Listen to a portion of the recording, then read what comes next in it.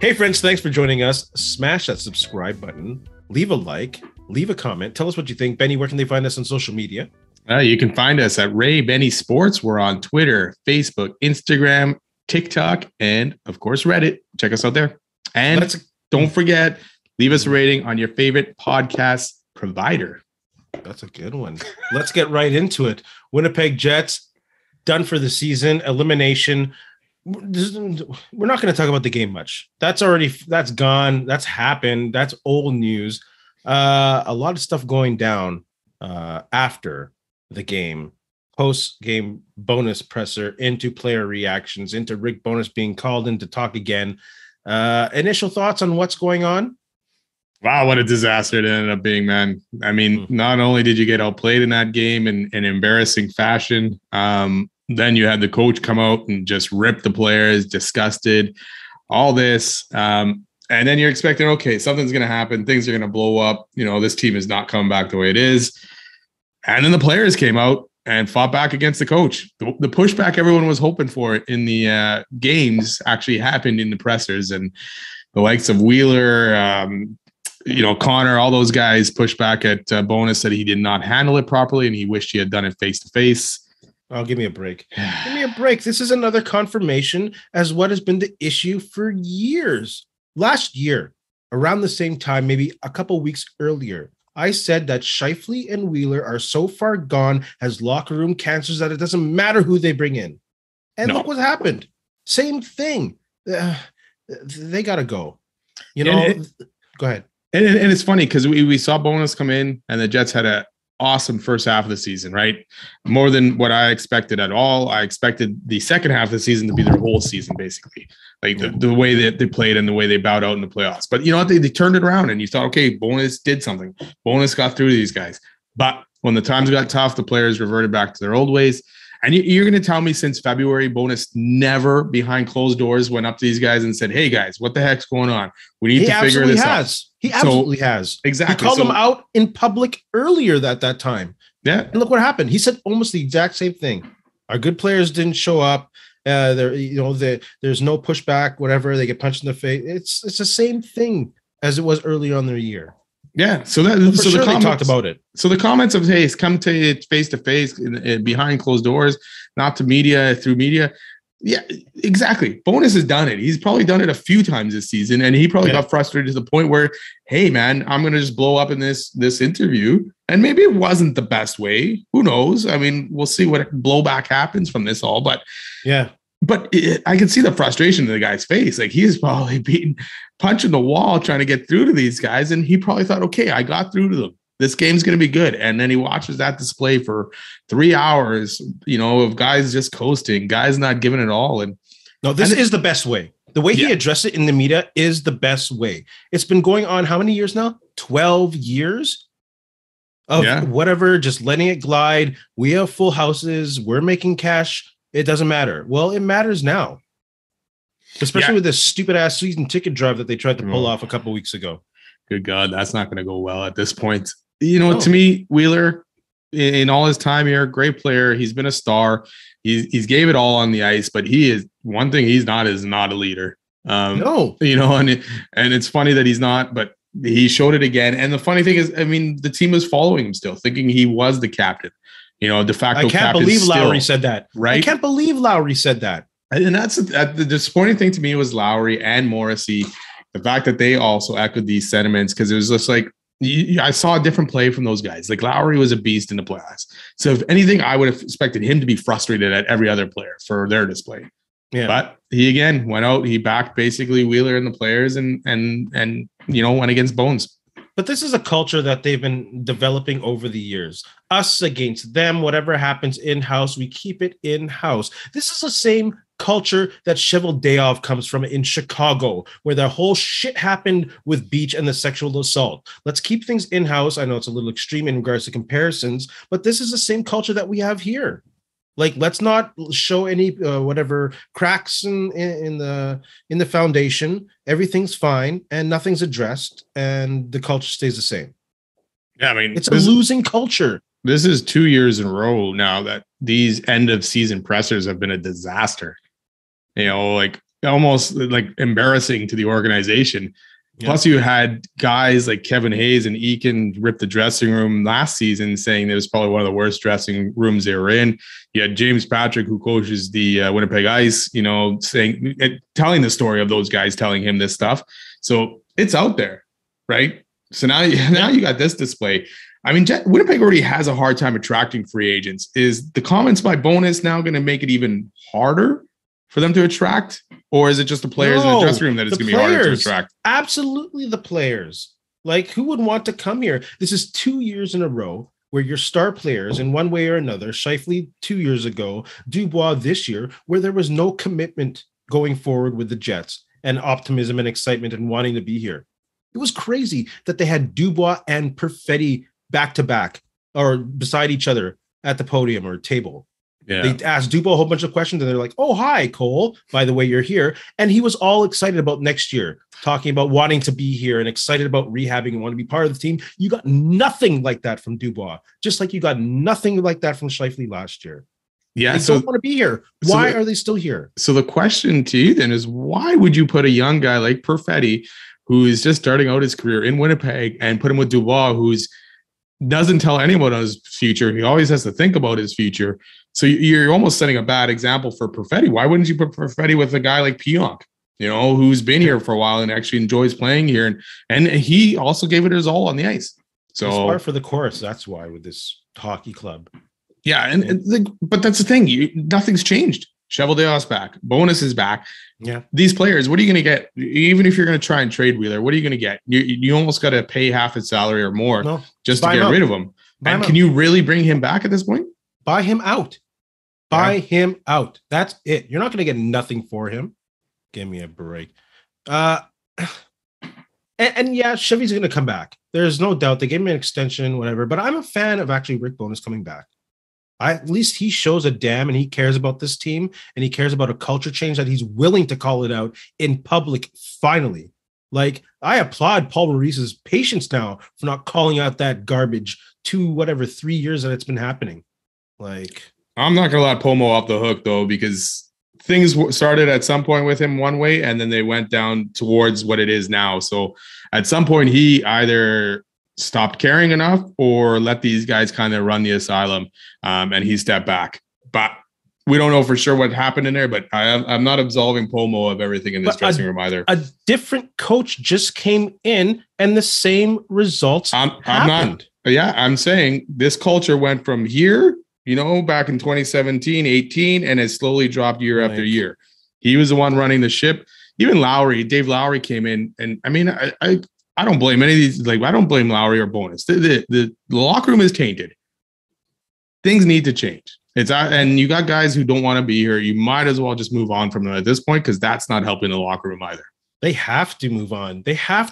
Dubois clearly doesn't want to be here. His intentions are clear. They have to move him. And Scheifele, why not? If anything, Scheifele would be, out of the three, Dubois, Wheeler, Scheifele would be the one that I hold on to. There's a little bit of emotional ties with that. First ever draft pick, Dale Hawerchuk's statue looking at him almost every day from where it is. At least you can play that, and there might still be a glimmer of hope. But Wheeler, just buy him out. Dubois, trade him. You might get depth guys, at least who have character. And that's another thing. Cheveldayoff has let all the character guys just melt away from this team since 2018. It's ridiculous. He can't see character. He doesn't recognize it, this guy. No, and his moves he made earlier this year are head scratcher too. You got Jonathan Kovacevic. You put him on waivers to hang on to someone else. He went and played full-time with Montreal. Even Esamont, who they put on waivers, ended up in Tampa, scored a big goal in Game 5. Ultimately, it didn't change anything in that series, but he played. So why were you keeping the guys that they kept over these guys? It doesn't make sense to me. And that's Chevy right there making those decisions. Yeah.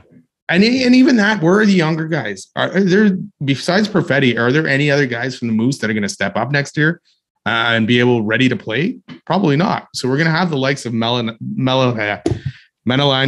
Stenlund, guys back like that in the lineup again. Harkins should get a shot. Yeah, what happened to Harkins? And Gwanke, the defenseman, he should get a shot. And Chisholm, but the defense is full again. It's not like anyone's gone. Unless you're going to trade Dylan or Schmidt or make a move there or something, but they're all signed. Yeah. Well, if you were Mark Chipman, what would be the first move you're making. I know my first move would be to get a hockey ops guy. This is ridiculous. This buddy relationship he has with the GM. Like, there has to be a buffer there. There has to be someone like Brian Burke who won't take Cheveldayoff's shit, who knows how to run a team, who knows how to run a successful team. They need that. That would be my first move. But then you also then remove Chipman from talking into Chevy's ear, which is probably happening more than we think or know, because he wants control of that, right?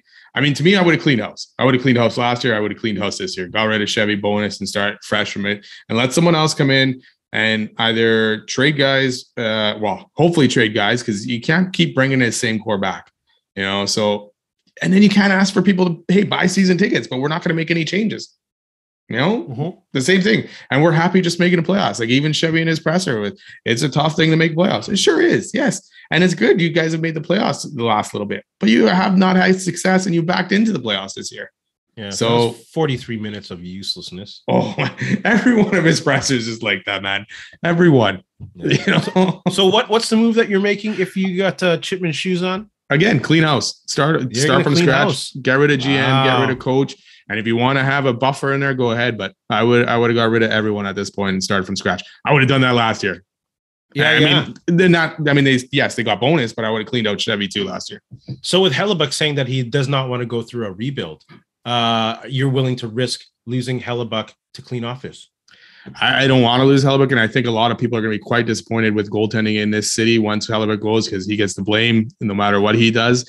But you know what? If you're going to start over, clean house, unfortunately, it would also include trading Hellebuck, Wheeler, Scheifele, and going from there. And if somehow you can repair it with Scheifele, like you said, I would love to keep Scheifele around. I would love to keep Hellebuck around. But yes, he's not going to stick around for a rebuild. He's getting to that age, man. Yeah, roster-wise, I do think they're still close, and I'd be willing to give up top-line talent like Scheifele, and Wheeler's not even top-line talent anymore. He's a third liner at best, but not for $8 million or whatever he's making. And see if you can get some depth players and character players and try to win with Hellebuck. I love a point I read. Like, when's the last time a 10+ million goalie won a Stanley Cup? That's a lot of cap space that's being eaten up, and that's going to be his next contract. Yeah, and it's not going to probably be in Winnipeg. So I agree. I mean, if you can bring in someone to clean it and from the top and make some moves and bring this roster together again, go for it. Make that run back, but you can't run it back with the same core and the same players. That's impossible. And the coach, now that Bowness is here, you can't. No, but I feel like that's what they're going to do, man. The team is just spinning their wheels. You got players that are fighting back against the coach. Coach is calling out the players, and the GM is just happy making the playoffs. Yeah. Like, I don't know where this team's going. I don't know if there's any direction. And who knows? Chipman's going to probably send out an email saying, hey, this is what's going on, blah, blah, blah. Enough emails. No. Exactly. It's show it on the ice. They went out of the way in emails and news pressers to say that there was pushback. Get out of here with that trash, man. Use your brain a bit. This is horrible. Friends, put your comments in regards to if you had Mark Chipman's shoes on, if you had those Gucci alligators on, what would be the first move that you would make? Let's look at the other playoff matchups. You like that? Let's look at the Canadian teams. Toronto and Edmonton advance. Shout out to those teams. Let's look at the Toronto and Florida matchup. Shout out also to Paul Maurice for making the second round. Shout out, eh? Good for him. A lot of shout outs going on right now. Look what happens when a team buys into a coach. They make it past the number 1 seed in the playoffs. Good for them. Let's look at Toronto and Florida. What are your thoughts on that? Yeah, what a disaster for Boston, man. You win 60-something games and you're out. And you're up 3-1. Like, you blew a 3-1 series lead. Yeah, I think both of us said that they're like one of the best teams we've ever seen in our lives. Yeah. But we should have known better. Going into the playoffs, President's Cup champions, all that kind of stuff. It never bodes well for them, right? Yeah, but Florida had like the least, that's a big, 43-point differential? Yeah. And they overcame. Goaltending, man. The goaltending for Boston became average. Allmark wasn't himself. Even Swayman yesterday let in a couple. Bobrovsky wasn't very good either, though. No, he's not below 900. But Boston was their team defense and their goaltending, right? The whole team just collapsed. No. Sorry, Boston. Yeah. So let's talk about Toronto and Florida. I'll let you go first because y'all know who I'm shooting for. Yeah, big win for Toronto. Finally overcoming that first round series, beating Tampa Bay in overtime in Game 6. I think this has been a good series. I feel like Toronto is probably the better team here, and I do feel that Toronto is probably going to win this series. But the East is wide open for Toronto now. You know, that the big guns are kind of gone. Boston, Tampa Bay gone. Right now you got Carolina and possibly New Jersey on the other side, right, stopping you. So it's a very winnable East for Toronto right now. Yeah, I got Toronto taking this one as well. I don't think it'll be that close. Bobrovsky, like we mentioned, was horrible. And I think Toronto's going to put the shots on him and they'll have this series under control. So I might even take Toronto in 5 in this one. 6 for sure. We'll see the Kachuk factor if you can get under some skins in Toronto or not. And Gudis, Radko Gudis, man, that guy's a shit disturber. Is Wayne Simmons done? Is he not allowed to play in the playoffs? I think he still could, but I don't see. Maybe if it gets out of hand. Maybe it gets out of hand. Yeah. Maybe it gets out of hand. Let's look at Edmonton. The Oilers getting past the Kings in a really physical and good battle against Vegas. We know about them. What do you see in this series? Yeah, this should be a good one. This will be a Danny. It's the only one where actually, New Jersey winning makes Carolina and New Jersey also that. But one versus 2, whereas Dallas gets to play a lower seed altogether, which is, again, the seeding, which is not, favorable to the team that finishes first. Goaltending will be front and center in this one. We've seen Skinner struggle these playoffs. We've seen Brossois be okay, but he wasn't tested all that much against Winnipeg, so he played well. So it's going to be interesting to see what he can do against McDavid, Draisaitl, and that offense. I picked Edmonton to make the Cup final, so I'm going to stick with Edmonton winning this series. Yeah, I don't think this will be close. Edmonton just has too much firepower.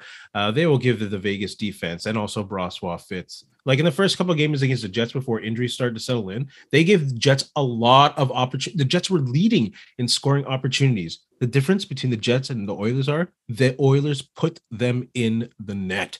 So I don't think, again, Oilers in 5, I don't think it'll even go to 6.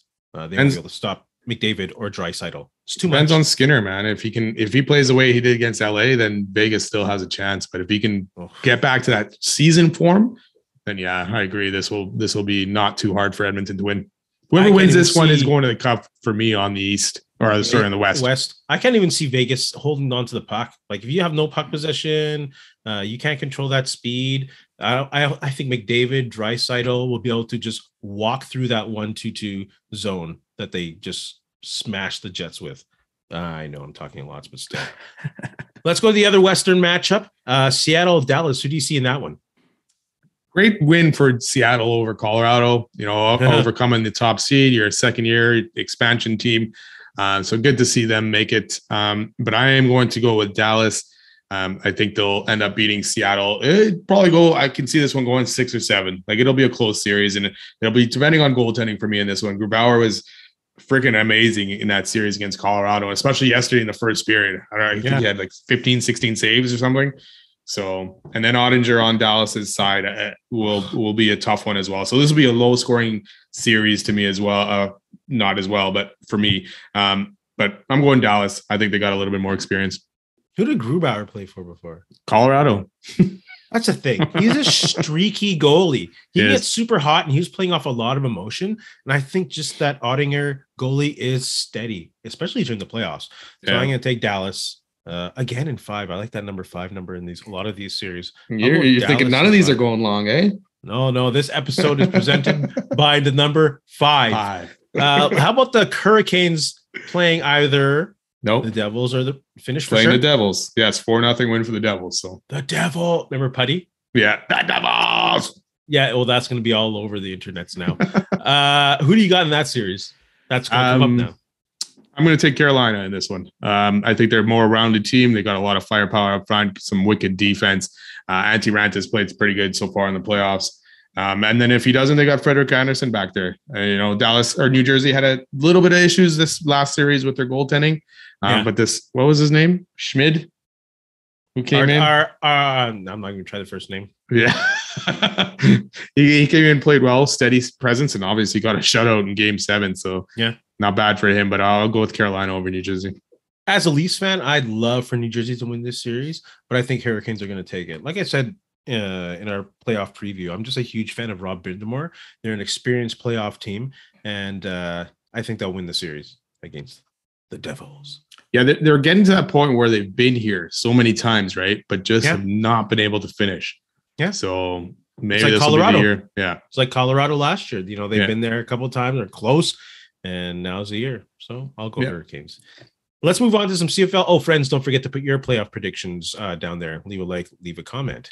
CFL draft coming up in a couple days. No, tomorrow.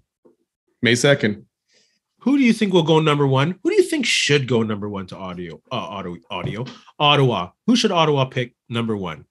They should probably go O-line or D-line. There's a lot of good guys out there, but I keep seeing this guy, receiver Jared Wayne.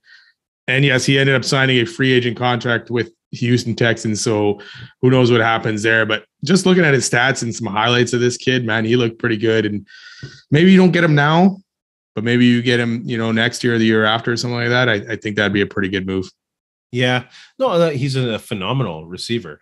And who knows if he will to stick with the team. But I will go, me, I like the O-line and the D-line, and I'm going to go with Dante Bull from Fresno State. A great athlete, a huge presence at 6'7", 320. The kid played basketball, so he has some good feet. I don't think he'd be, he'd watch Trevor Harris's back from day one. He'd be slowly incorporated into the O-line, but he's one of those pillar Canadian offensive linemen at tackle that you can have for years. So I'd be disappointed if Ottawa did not pick him. I actually have him down here too. He was my other guy. I was going back and forth between the two guys. You said You said he'd be blocking for Trevor Harris though. So sorry, Trevor Harris. He used to play for Ottawa a long time. Mazzoli.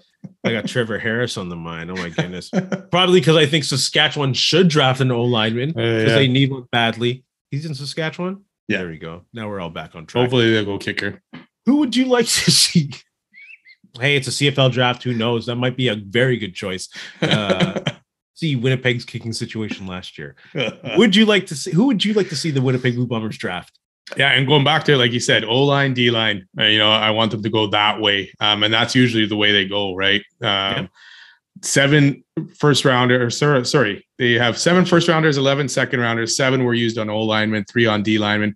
I'm going to go with the D-line on this one. There's a kid named Lake Court Moore, 48 tackles, 12.5 tackles for a loss, 6 sacks, 3 knockdowns, and a forced fumble for him last season. So he looks like a pretty good force. And I know there's a couple other D linemen there that are probably better than him or coming out better than him, but their chances are they're gone before they get to the Bombers.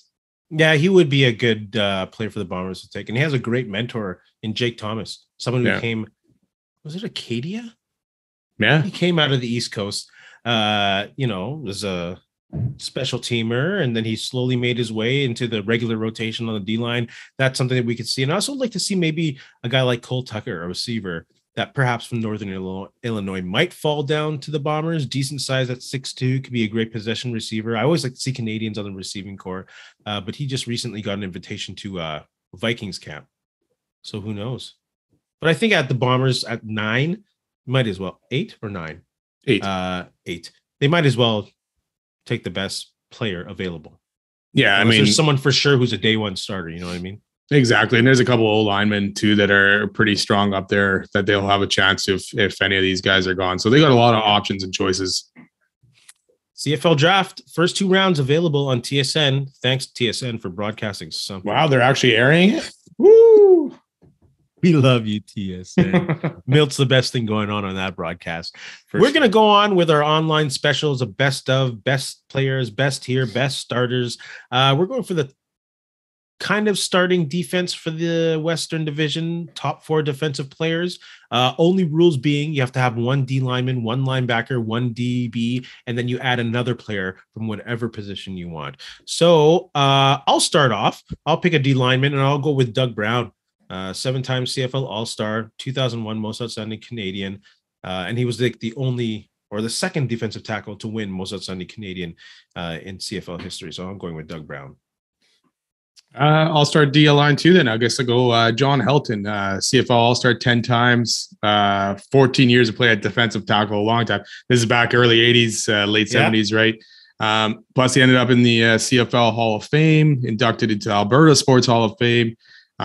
You know what? He just had a pretty, and I don't know a lot about him because I was just looking him up today and I was just reading more and more about him. Sounded like an awesome player and had a pretty good career. Yeah, that's a pretty good one. Doug Brown I had to go with because I needed a Canadian in there. I had to go off with a Canadian right away. I don't know. I know some people don't like the ratio, so that's for you. You go next. Who else you got on that team? Let's go linebacker. Let's move that way. I'm going with Willie Pless at linebacker. Again, CFL All-Star 11 times. Most outstanding defensive player 5 times. Won a Grey Cup. Over 1,200 tackles, 84 sacks, 39 interceptions. So for me, that's dominant play at the linebacker position. I also have Willie Pless. Most tackles in CFL history, over 1,200. And out of those 5 Defensive Player of the Year, he won 4 in a row. From 94 to 97. That's like Doug Flutie. That's crazy. Yeah, that's Doug Flutie kind of noise. So I also have Willie Pless. I also took another defensive lineman. I have James Quick Parker. In the Western Division, he's one of the best sack masters that there is. 139 and a half sacks. Had his best years with the BC Lions, especially a lot against the Blue Bombers in the mid-'80s. He was just a beast. 3-time Defensive Player of the Year, and he still holds the record of most sacks in a season in Edmonton with 18 and a half. So I got James Quick Parker. Who do you got next? I'm going to stick with the linebacker position then because I was trying to decide between Pless and this guy. I'm going to go with Dan Kepley. You know what? 8 Grey Cup titles with Edmonton, player coach as well. 3-time most outstanding defensive player award. So just, you know, and in between Dale Porter and Tom Towns, they were combined. They were a force at the linebacker position for the Eskimos. I guess they were still called the Eskimos back then. So they were. Yes. So I'm going to pick him as my extra guy here. Dan Kepley. That's a pretty good one. It's hard to argue against any of these. Yeah. My last one, I'm taking a DB. I'm going to go with Les Brown. He leads pro football, not just CFL, professional football in interceptions with 87. He has a team records for Western teams, the Winnipeg in 14, although he was in the East when he played for Winnipeg, but we know the W stands for West and winning. And he also has a record for BC with 11. So I'm going to go with Les Brown. Yeah, I agree. I got Les Brown here as well on my list, and it was hard to go against those numbers that he had. What a career. Yeah. Not much else I can say. He was dominant. Like what do people want us to do? Consider the Bombers for the East and the West? Then we'd be charged with having Bombers and being homers on both teams because we are part of a dominant franchise that have won a lot of Grey Cups and consistently lately. Just saying. Yeah, we could have picked Milt then for wide receivers on both the East and West, right? And he would win, and you couldn't argue. Exactly. You couldn't. CFL fans, put your best of the West defensive players in there. Give us a defensive lineman, a linebacker, a DB, and whatever of your choice. You don't have to throw Canadian in there, but if you could, that'd be great. Let's go hot topics. With Lamar Jackson signed, where do you rank the Ravens? So many questions still here for me. Can he stay healthy? Can he progress as more of the passer? Is Odell ready to bounce back? I definitely see this team making the playoffs and being in that top 7 in the AFC because John Harbaugh's teams are always good. The defense is always strong. But as a contender, I think it'll be tough for them to get out of the AFC. Yeah, with Lamar Jackson signed, they are definitely somewhere between number 7 and 10 in the AFC and number 10 and 12 in the NFL. He actually has a weapon at receiver, and he'll be happy with his money. So we'll see what he does. Who won the NFL draft? I'm going to go with the Eagles. I messaged you like hours after or the day after. I'm like, the Eagles won the draft already. It's like they have 2 of the best defensive players in the first round, and they already have the infrastructure around them to be successful. They have Jalen Carter. He'll be a generational player, and Nolan Smith as a rusher in the first round. So I'm going to take them. Yeah, I got to agree. And then they also went guard and Tyler Steen, and then DB, one of the best DBs in there, Sidney Brown. Plus a trade for DeAndre Swift. I know that's not part of the draft, but they traded a draft pick for him, and that's a big one that'll help their offense and make it more powerful. Yeah, they led the league in sacks by like 15 last year, and they got better. Yeah. And younger and cheaper. Sutter fired from the Flames. Thoughts on that? I guess I expected it at this point. If Treveling is getting fired, Brad Treveling, the GM, got fired. You know, and then just listen to Maloney's press conference today. You know, interviewed 25 players. They all came back to the same point. It wasn't working. Sutter's abrasive style, you know, is beginning to wear thin on that roster, so it wasn't going to work out. So again, they something the Jets don't do. They cleaned house and they're going to start fresh. Yeah, Calgary, there's no surprise there. Of course, it's in a situation of players crying because the coach is too hard on them. Give me a break. Yeah. New generation of players. You got a BRICKHEAD? Yeah, I'm going to give it kind of a combo one. I'm going to give it to Jordan Eberle for his hit on Andrew Cogliano from behind, which left Cogliano with a broken neck. The fact that he came back and finished that game is crazy in the first place. But I'm going to give the BRICKHEAD to Jordan Eberle and to George Parros, because Eberle did not get any discipline for this hit at all, which is amazing. Ended up getting to play in Game 7. So those guys get my BRICKHEAD of the week. How does George Parros still, like, you don't want to see anyone not have a job. I get it. But, like, your job is to make sure players are safe. When someone gets a broken neck, like, get out of here. Like, that's pretty serious. Like, you think that is a worthy suspension right there, right? Yeah. Nothing. You got a 2-minute penalty. Not even a major. Shout outs. I'm going to give a shout out to Paul Maurice and Jamie Compton, former Jets coaches, for making the second round of the playoffs and beating probably the greatest team that either of us have ever seen in our lives play, almost, other than maybe the Penguins and the early Oilers. Yeah. Shout out to them. Shout out. What about Maurice? You might as well give Dave Lowry a shout out too, because he made it to the second round with Seattle too. Yo, shout out. Shout out to all the coaches who are doing well. And Claude Noel is apparently a scout for the New Jersey Devils. So, see, you got a shout out? Yes, I'm going to give a shout out to the 5 Canadians that were drafted in the NFL, which is the highest ever Canadians in the draft. Matthew Bergeron, Sidney Brown, Sidney Sow, Tavius Robinson, and Chase Brown, who's Sydney's identical brother. So identical brothers got drafted in this draft. So shout out to them. Dang, family ties all up in the football. Yeah. Yo, what about Joey Porter Jr. being on the Steelers? That's crazy too. Yeah. I like that. Thank the Bears for that one. Yeah, that was a great trade. Suckers. Benny, you got anything to say to our friends? You know what? Just thanks a lot for listening. Don't forget, subscribe, follow, check us out, leave a comment, leave a like, and have a good week. And thanks for joining us. Be kind, be safe, and help each other out.